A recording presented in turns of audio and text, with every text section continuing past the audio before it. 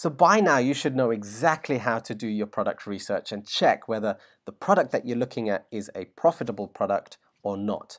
However, just to make it even easier for you, I've made a profit process chart that you can follow that takes you through all of the steps that we've just gone through.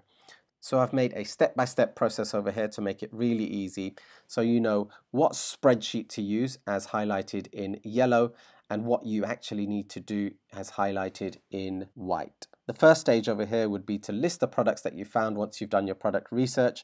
Also put in the new product ideas, and you need to put that in your product research spreadsheet.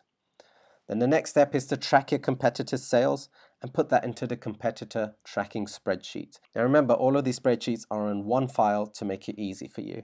So once you've done that, you contact your suppliers, you get all the information that you need, and you put all of that information into the supplier tracking spreadsheet. So now you've got all of the information on what products you want to go for, you track your competitors, and then you get in contact with your suppliers as quickly as possible. Next, you need to use the profit analysis spreadsheet and find the cost of shipping. You need to get the import tax rate. You need to find the estimated FBA fees. You also need to estimate the marketing spend and the monthly sales as we just went through. And you'd put all of this information into the profit analysis spreadsheet. And then the next step is to check your monthly profit in the profit analysis spreadsheet and check whether you are happy with the results. Don't forget to do the stress test that I've just described in the last video. You can now download this chart from this video.